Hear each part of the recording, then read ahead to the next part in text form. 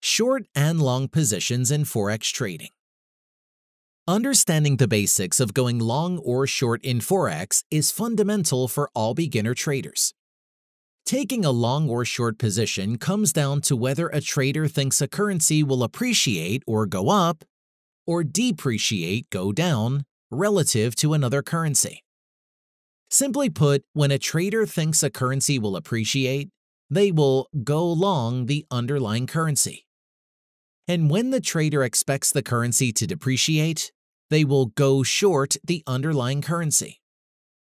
A forex position is the amount of a currency that is owned by an individual or entity, who then has exposure to the movements of the currency against other currencies. In the trading of assets, an investor can take two types of positions. Number 1, short.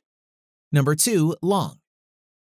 In the case of a short position, traders are hoping that a currency will decrease in the future, so they sell it at a higher price and buy it back at a lower price in the future.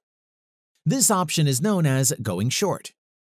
For example, if the New Zealand dollar against the US dollar is worth 0.7000, and the trader analysis shows that it might depreciate in the future to 0.6980, the trader would sell at the high price, or in other words, go short, once the price depreciates to 0.6980. They buy back and make money from the price movement. In the case of the long position, it's the typical opposite of the short position, in which you buy low and sell high, some traders hoping for a currency to increase in the future.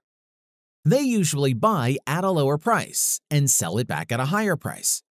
This option is known as going long. For example, when a trader executes a buy order, they hold a long position in the underlying instrument they bought. Example, USD JPY. Here, they are expecting the US dollar to appreciate against the Japanese yen. Traders look for buy signals to enter long positions. Indicators are used by traders to look for buy and sell signals to enter the market. An example of a buy signal is when a currency falls to a level of support. In the chart here, USD JPY depreciates to support level multiple times.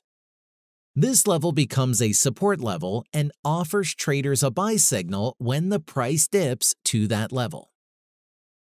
These are short and long positions in a nutshell. You can contact us for more information